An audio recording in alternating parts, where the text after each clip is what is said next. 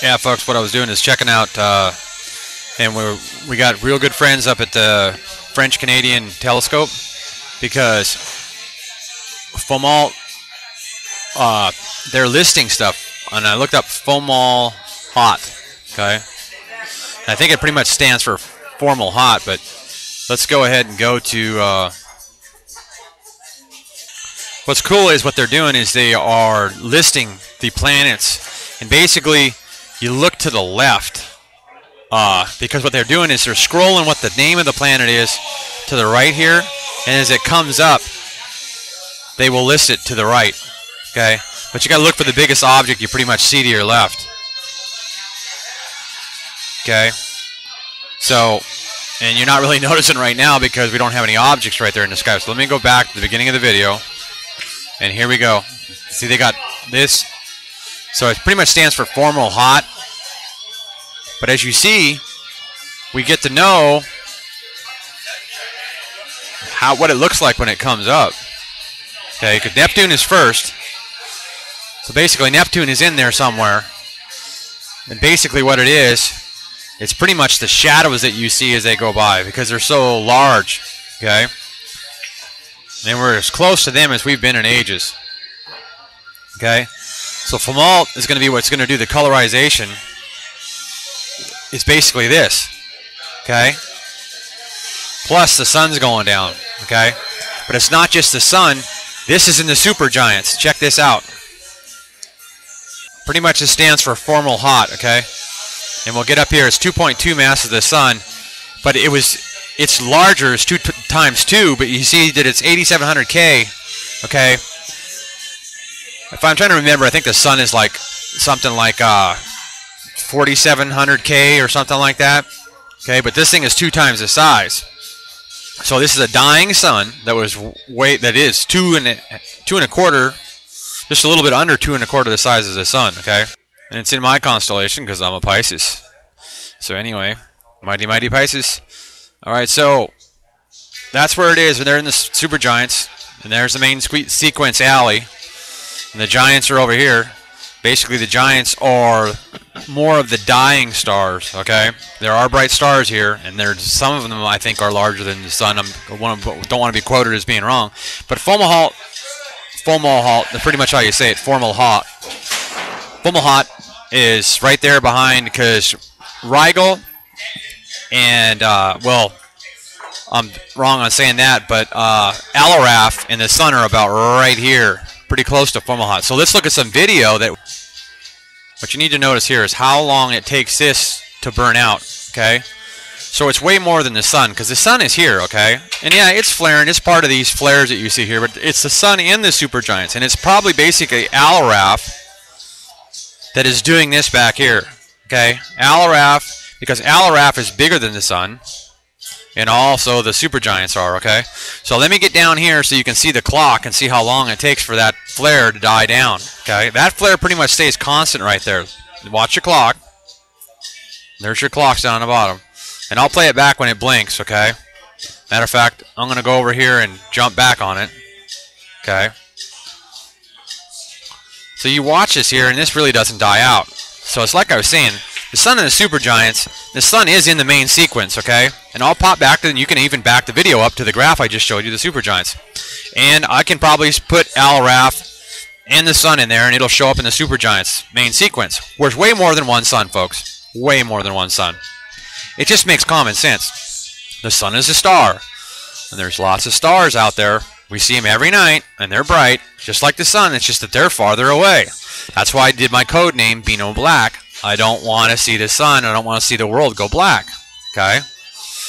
So, as you see the sun there, and this is massive distances in space, and they're in alignment pretty good. These suns are. These fiery balls, whenever the big bangs happen, and big bangs, not more than, there was more than one big bang. That's what my always will, till it die and come back on the other side and the whole 9 yards. Okay?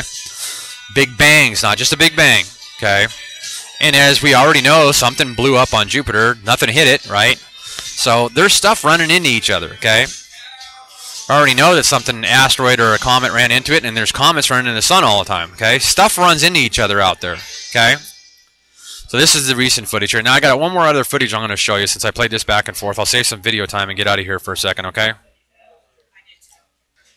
Now another reason this might not be dying out, even if it is coming off the sun, okay? Even if this flare is just coming off the sun and not Alraf, and like the object I just showed you, you know, the Fomahat, basically formal hot, okay? And it's still at 87K. And you can see that it's fighting this object off here, and we've already seen how the sun puts out that filament and does their CME react. Pretty much does a CME, okay? The sun puts out CMEs because it's hot and a big-ass fireball. And that's another interesting thing is you see how it blinked there? And are we getting the meatball or another big object in front of the sun at that certain time there? Because we didn't get any footage at that time. You see what I'm saying? Now, if you watch the clock down here, they pretty much give you everything, but at about that time, they couldn't give you a shot of the sun. Now, watch this. It's going to blink out again. I'm going to keep my deal off the cursor. You watch the clock. At that certain time, in the middle of the sun, they don't have a shot. Okay? Now, it could have been a CME that hit the satellite that made it blink out. Okay? Given actual factual possibilities. Okay? Presuming and assuming, but at the same time, we've seen the sun blink lately, right? And there it goes. You see what I'm saying? And now we get back in. It's because they gave everything that they had for time lapse and feed of the sun at that time. You see what I'm saying? And Alraf, and there's a big CME and everything. And I apologize, but actually, I'll just put it back a little bit. Okay, now we'll play and we'll be able to see that. We'll get that CME here, blast here in a second, with you to be able to see the clock. Okay, there you go, whammo. Okay. Now, is that just the sun, or is it Alraf in the sun? You see what I'm saying? And we're warmer right now, and we're farther away from the sun than we've ever been in a long time. You see what I'm saying? And we've had temperatures, you know, high temperature readings today, 15 to 20 degrees higher than your normal highs today, okay? So is it Alraf? Is it way more than Alraf in the sun? And we're getting real hot down here on Earth, and we're pretty much in an 82 to 88 year cycle of the dirty 30s, okay? And then what about the dark ages, okay? So, and I don't want to scare people. I'm not here to, you know, just like everybody on Dutch Sense and everything like that. We aren't out here. We're just showing you actual factual data, and this is actual factual eye data, okay? The data is the clock down there, and your eyes show you what's going on the shots on the right, okay? So that was today.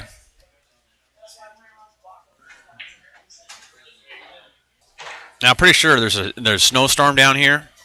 But at the same time, I'm going to back it up a little bit. Now, you see that streak there, just as I started to back up? And you get these streaks, and what they're doing is it is a holograph from up on the sun that's coming down, okay? And it is pretty much daylight, as you see the clock up to the right. And we're at Niemeyer Station, okay? And you'll see some more of these streaks. See those streaks there? And that's coming from outer space, off the sun and the other objects that are up there, okay? Now, it also might be an actual auroral action from the CME that came off of the sun, but it is the 27th. That means it would be like a back X-ray shot of that it's coming off, and you can see the dark streaks. I don't even have to point it. I can do it out here on the right, on the white, and you can see that over to the left. And I'll go back some more, and then I'll just basically go forward again, because basically we just had gray there, and actually I can just do start, and it'll play. And see that, how those streaks came in there? So otherwise, it looks like there's a snowstorm going on down there, but you actually still get that black light auroral action at Antarctica on the bottom of the Earth. And pretty much snowstorm. They must be getting a blizzard or something going on during the daylight hours down there, because it'll probably go black here in a minute as we play it through. But at the same time, remember, go watch all the video that I captured from the 24th. We pretty much have the big meatball or whatever else, Hercules. You really can't nail it down, because basically you're not going to nail it down with worldwide telescope and so forth and astronomy things, because you're not going to see it. And it wasn't the moon, it wasn't Jupiter, it wasn't Venus. All that stuff was below the horizon line. So we did a real good catch of catching what was actually visible to your eyes. And basically, if you go to worldwide telescope on the 24th, what I show in my videos, if you back up and watch the last half dozen videos of mine, all that stuff was right there, live video camera, okay? At nighttime, you had the shadow of the meatball or whatever the hell, Herculobus or whatever, and in Hercules or Herculobus or whatever you want to call that dwarf star, we caught it in the sky on the Niemeyer camera. So, and I'll even show you that video in a minute on my website. Now, formal hot is basically stands for formal hot, and I showed you the data on it. But the most thing is to look at here at the deal is supergiants, because the sun and Alraf are right here. Let me pull that up on. Yeah, it's sun's 5780K, I believe, and Alraf is 62K. So it's so basically here you go. And then what's going to be really get you when we showed you the temperatures there, and here's going to be the Hertzberg-Russell diagram, and that's what it is. Now, actually, Alraf is actually moving back away from the sun a little bit, because earlier this year, if you watch my videos, Alraf was pretty much right up underneath the sun. Okay. Now, are they showing it going that it is this? But this should be actual data, folks. They even do this pinpoint because basically lasers do this for you. So the lasers are showing it going back away. So now the sun is the sun and Alraf both doing CMEs at each other, and we're getting that video action that I just showed you, or what's really going on, okay? Because there's your supergiants in the main sequence alley, and there. Physical size comparison, sun and Alraf. Alraf's bigger. Now it is fall, and we're getting record temperatures, correct? Okay? Now here's a graph. All right, Alraf and the sun, Central Time right now. Well, I'm not up in Wollaston, but basically I put in hometown zip code. So, but I got a lot of hometowns. I get around. So anyway,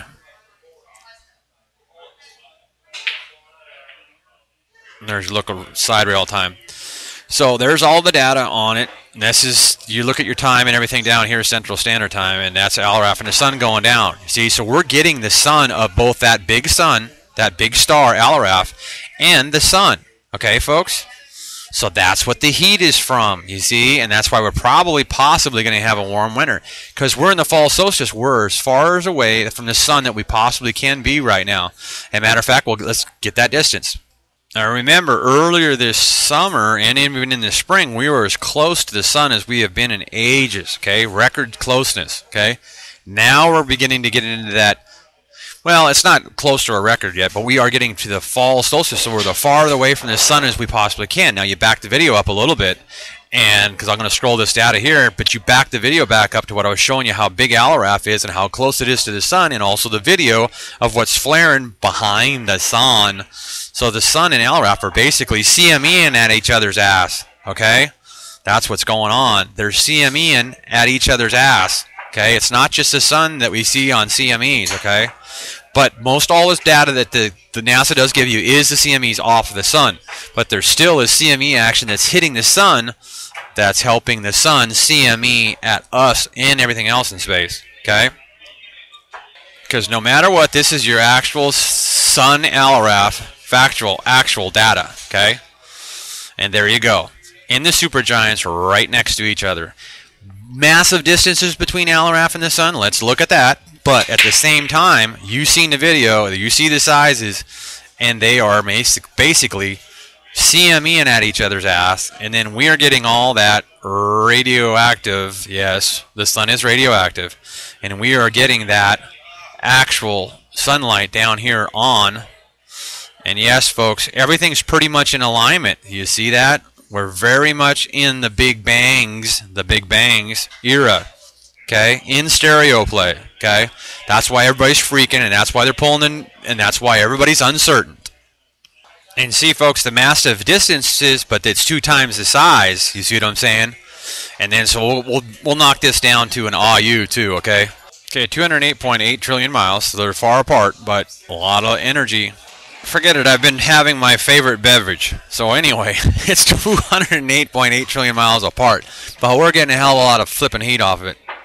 And as you can see on this, even you can tell, but go back and watch the video too, and off this latest Navy photo, you can even see that this stuff's happening in line, and it's even farther back. And Alraf and all these supergiant suns are in line in the main sequence, okay? So there's way more than just the sun, folks. We get a hell of a lot of heat from the stars. Basically, there's suns out there in the supergiant's main sequence, ladies and gentlemen.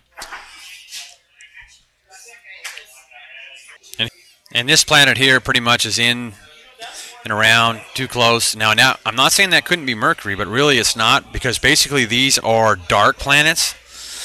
Dark, even if they are hot and still burning and are radioactive, because actual factual, usually we see Mercury and everything like that, and Venus or Jupiter and everything like that will look something like this. And I would think that more than likely this is either Mercury or Venus right